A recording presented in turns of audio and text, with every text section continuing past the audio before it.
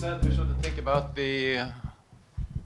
shouldn't think about the Kuznets curve, but I thought about it anyway, because it seems like the poor countries' inequality is going up, but the 3 middle income countries is sort of peaked or maybe going down. So isn't that processes like structural change, homogenization of the labor market, earning, education is more equalized, sucking up of the surplus labor that is out there? Aren't that forces that help explain what's going on and might continue driving inequality down? Is that, or what is your prediction? Is it going to go up again, or what? There was a question in the back, Ricardo. Thank you. Ricardo Santos from UNU-WIDER. I'm going to direct it to Neri, please, on Brazil. We conducted a study. It's also published as a UNU-WIDER paper with Naila Kabir, and we looked into group inequalities.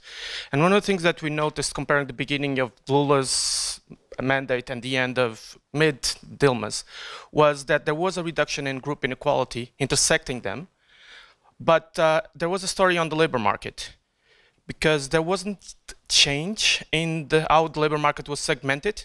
So there was still a concentration of least off groups, or less better off groups in the less paid occupations. What happened was that those less paid occupations got a boost because the minimum wage got higher because of formalization of the labor market. And that kind of pinpointed that there was a limit to the reduction of inequality, a structural limit to the reduction of inequality in Brazil. And we had the hope that intergenerationally there would be something, some hope. Unfortunately, I don't think the hope was, with your information, the hope is not that obvious. So the question is there a floor in Brazil, and how can we break it? Okay, Louise up here, and then one question here, and then...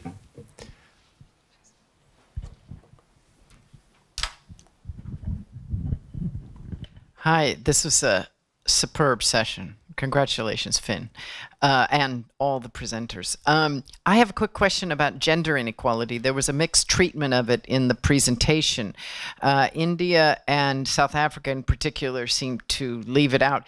Pete, it would seem to me that your data set in particular could allow you to look very much at household and individual inequality and tease out some of the gender inequality. And certainly, Murray, your focus on labor income might help. And I found your focus on demographics interesting and could benefit from a gender story as well. If you have comments on, if you found something, you can let me know, let us know now, or you can tell me afterwards. Thanks. We'll take Andrea first to just finish off here. Oh, okay, you can go back there, don't worry. Which one is not?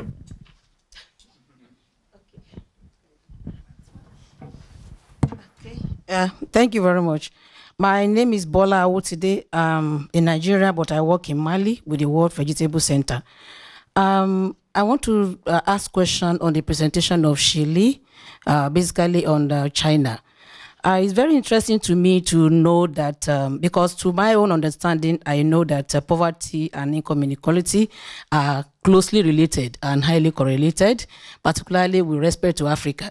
So it's very interesting to me to know how China was able to achieve a reduction in poverty in the midst of high inequality. Thank you. Thank you. Likewise, a very, very interesting session. Now, start from Murray. Now, the labor market in South Africa probably is unequalizing because of the structure of the economy. You have the people working in the mining sector that are highly paid, and the people working in the other sectors, and this, I don't know, unless the structure of the economy won't change. I mean, this is an hypothesis. Then this will stay with you forever. Now, the second question, which is, well, I mean, I don't know, man. Everything happens. Now, the other thing is that there were all these corrections for tax returns. Now, I raised a question yesterday. I mean, now in India there are the non-resident Indians, and they don't pay taxes in India. And in Brazil, the story of Verdi that I mentioned yesterday, according to him, I mean, the incomes of the people who hold assets abroad, it's not that they don't pay taxes in Brazil. and they don't come up in the survey. They don't pay, they don't even appear in the national income. So that how large are they? Because if this is taken into account, and then Zuckman and Dikumana and others, they've done all these efforts. And in Africa, for instance, the Nikumana says that the total asset held abroad by the Africans are equal to the total public debt of Africa. So it's a large amount of sources, and these are very unequally distributed. So if the levels of inequality in the giants may be higher. And the last point is an observation that for the Pangyo Lishi, my friend Lishi, because in South Africa, transfers and in Brazil, transfers are highly redistributive. In China, they are regressive. So there is a large degree of policy improvement there, I think. Thank you. Thanks a lot. Other questions? Other questions? Okay. Then we'll turn to the panelists. We'll take them in the same order as the presentation. So Pete first, Nishi, Marcelo, and then Murray. Yes, thanks, Louise. I have to apologize for not having put up a slide on gender issues, because that's clearly a critical group as well, across which we can look at differences. And the evidence that we have is kind of a mixed picture. I mean, at the national level, what you're seeing is, there are improvements, for example, in education outcomes and so on. The gaps between men and women are declining. But one very worrying development that's observable in the data as well is that labor force participation of women is actually declining over time in India. And this picture of this kind of mixed picture is not just something that occurs at the aggregate level from these secondary data sources, but then there's a nuanced and very mixed picture that occurs at the very micro level as well. So it's an important dimension of inequality. It's evolving, but it doesn't seem to be diminishing as such. On the question of the non-resident Indians and the wealth that's held abroad, I guess I don't really know exactly how we should treat non-resident Indians, whether they should be part of the Indian population or they should be part of the population where they are resident. But if it's a question of the wealth that's held by Indians that's held abroad, I mean, that I recognize is obviously something that would potentially be a big factor, and I also see how that wouldn't be captured by these tax records data. So that would remain an important omission. It might be reflected to some extent in this exercise that we wasn't able to report on, where we're looking at trying to fill in this top incomes gap by looking not at tax returns, but looking at sort of house price data and try to see if we can get a handle on sort of wealth at the very top end by looking at the house prices at the very top end of the house price distribution. So we're doing some work on that at the moment, building on an exercise that's done along similar lines in Egypt that revealed actually a very considerable, was actually in some sense able to replicate this top end inequality component coming out of tax records, but then through house price data instead of tax records data. So possibly that might capture an element of what you're describing. I think those are the questions that were directed at me. Okay, Lishi? I have 3 questions. Yeah. The first from Annie. You mentioned that whether what will be change in the income equality in the futures, whether we can use Kuznets hypothesis to predict that. You say, yeah, to answer your questions, we should look at what kinds of equalized elements and disequalized elements, something like that, already happened in recent years. So if you just look at equalizing elements, like the migration will be continued, something like that, and there will be more and more migrants will be integrated into the urban community, something like that. Also, the government will issue some more distributive policies and will be set up social network for all the population, include the rural population, something like that. So I think that will be equalized, income equality in the future. You see. Also, the government put great effort in the fighting the poverty in rural areas, give a lot of transfer to the poor household. Yeah, I think that is positive, impact on the reducing the income equality. Also, we should realize some disequalized elements, something like that. I just mentioned that it's very difficult to predict what will be happened in economic transition and political transition, something like that. Even scholar proposed to reducing the government intervention in the economic activity, something like that. But it seems the government just get stronger and stronger and more intervention in economic activity indeed. So corruption will be there, and some rent-seeking activity will be there. Also, some monopoly of SOE will be there, something like that. That will have some disequalizing, on the income equality. So it's hard to predict, whether income equality will be decline or increase. So conservatively, I say, okay, perhaps in the next 5 or 10 years, income equality will remain. The high levels will be, quite stable, something like that. So second question is that, even China have rising income equality, also China have achieved a greater progress in the poverty reductions. So as I mentioned that, if you just look at income growth curve, that is, even in the difference period, you will find even the lower income group still have some positive, income growth. Sometimes their growth rate is lower than the high income group, but still have maybe 4%, 3%, income group growth. That is for the poor household, the lower income group, really benefit from income growth, just less than the high income group. So also the Chinese government put a great effort in the reducing the poverty, particularly in rural areas, because poverty is more concentrated in rural areas.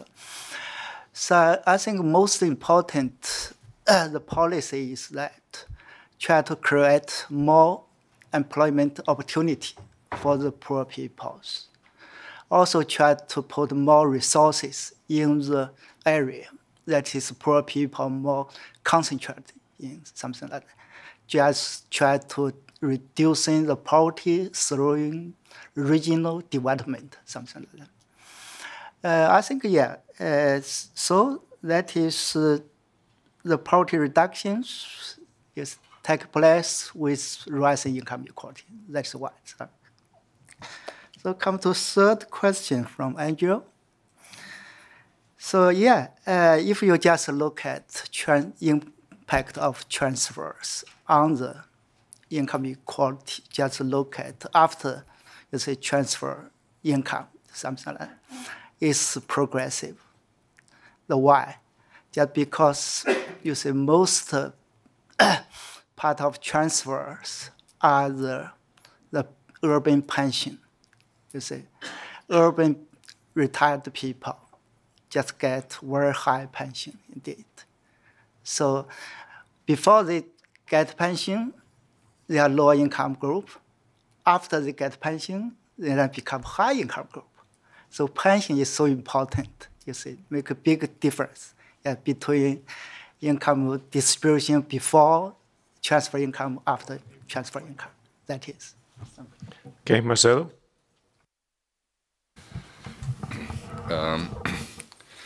So starting just a brief comment about the Kuznets curve. Milanovic talked about the Kuznets waves, and I think Brazil is entering maybe in a second wave. It's going up. So Brazilians are good surfers, now these days. So Just a small thing related with that. I think there's a interesting parallel between what's happening in China in the last 20 years, what happened in Brazil during the economic miracle. I think we can learn a lot about. Then going to about informality, minimum wage. The Brazilian case, if you get all the productive attributes, not only formality, but also education, technical course, size of the firm, everything that's correlated with positively with earnings. The Brazilian case, when inequality was going down, there are two parts of the story. The first part is that people are moving to the better attributes, becoming more formal, getting better education from very low level, but that's part. And the second is that the big jump in earnings happen on those without those attributes, not only returns of education falling, but also the informal, formal sector differential falling, etc. A key point, minimum wage explains a lot in Brazil, but also explains a lot from the fiscal problem we have now.